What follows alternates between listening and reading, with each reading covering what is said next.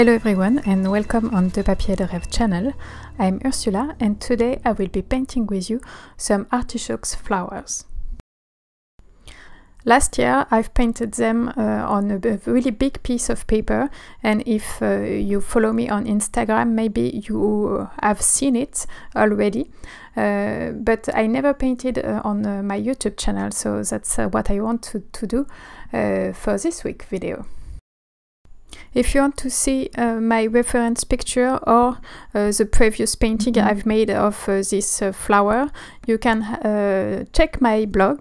There is a link to it in the description just below the video, and I will put the reference image and some pictures of my first attempt. I've started this painting with a wet paper, and then I infused some indigo color at the top and a mix of Indanthrene blue and nickel as a yellow at the bottom. I want for this painting to have a dark background with a light flower that will really contrast with the dark background. As my background is already dark with indigo, I just wanted to place my flowers with infusing some lavender color into it. As it's a opaque color, it will push a little bit the darker colors away, and you can see the flower appears a little bit, but right now everything is really blurry, and there is no definition to it, but that's just what I want for a first layer in watercolor.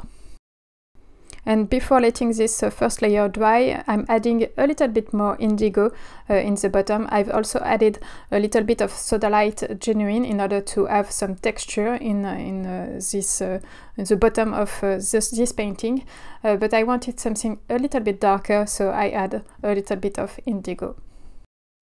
With this first layer totally dry, I want to work my flowers, and I want to work them with a negative painting technique, just because they are a bit lighter on a darker background, and it's easy to paint them with a negative painting technique. So I'm painting around the flower, and I'm making all the petal appears. And for that I'm painting the shape a little bit roughly, and then I will add some tiny lines that are going from the darker color to the heart of the flowers in order to make all this lighter line appear. As I'm adding a lot of darker color around the flower, I want to push this color in all the background, so I'm adding a lot of water in order to make the color flow into the rest of the background, and I will try to blend it with the background so that there is no sharp edges where you can see the end of this second layer of dark color. I like to paint this kind of details upside down just because it's a little bit easier to make fine lines in this direction for me, but the rest of the painting will be in the right side up. Now that the top of my flower is fairly detailed, I need to work on the bottom part of the flower. This bottom part is made of leaves. It's the part that we eat when you eat artichokes, and it's quite a nice texture to paint. There is a lot of tiny details that you can make. But as my paper is fairly wet in this area, the color I'm adding right now is blending into the background, and that's just okay.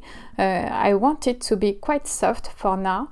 It will always be possible to add some details and some sharper details later. And my paper is really not wet everywhere.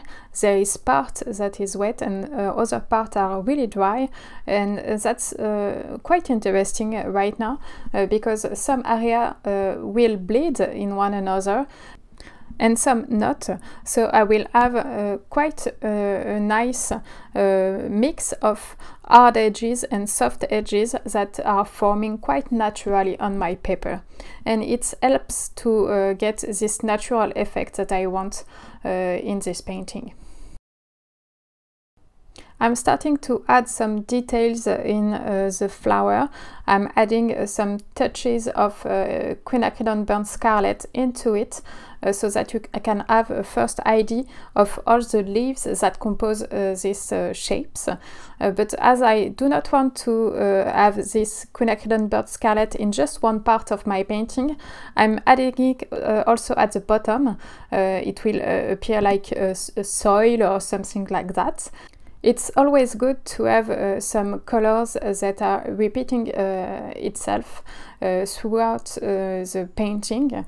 It's like a choir that sing the same melody but at different times. As the bottom of my painting is fairly wet right now, I just wanted to add some darker color into it in order to make the flower pop a little bit more. I need to have some darker colors around it. So that's what I'm doing by adding another layer of indigo in some areas.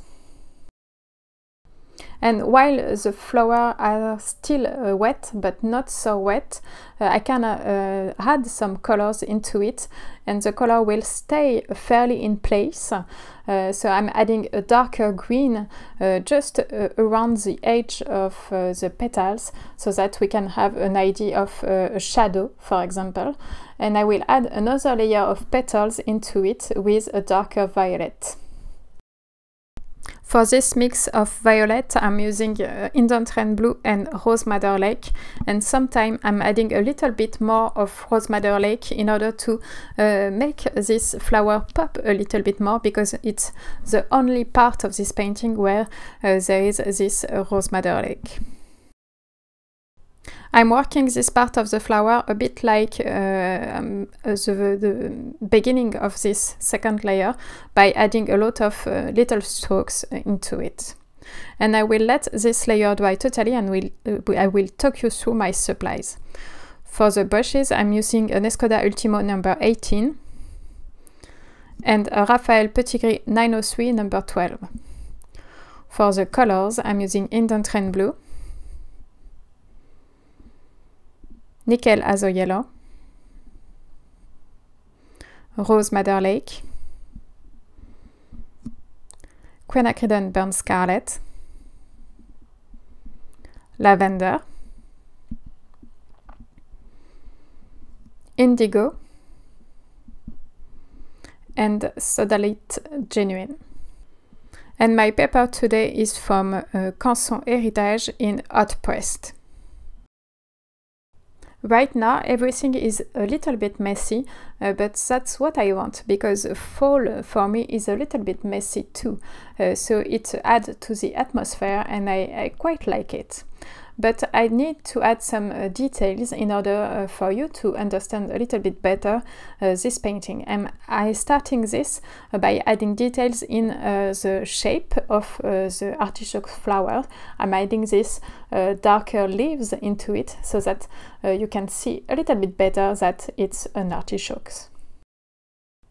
And for that I'm painting a dark green colors in the shape, and then I will add a little bit of color in order to make a gradient and blur these shapes into the rest of the flower.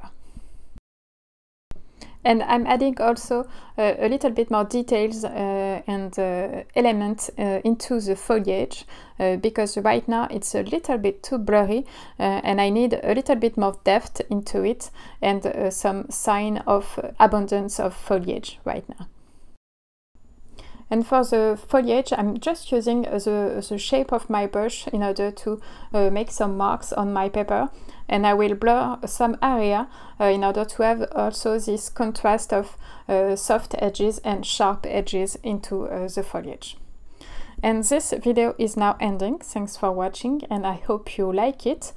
Please check the blog post for more information about it and tell me what you think in the comments. See you soon.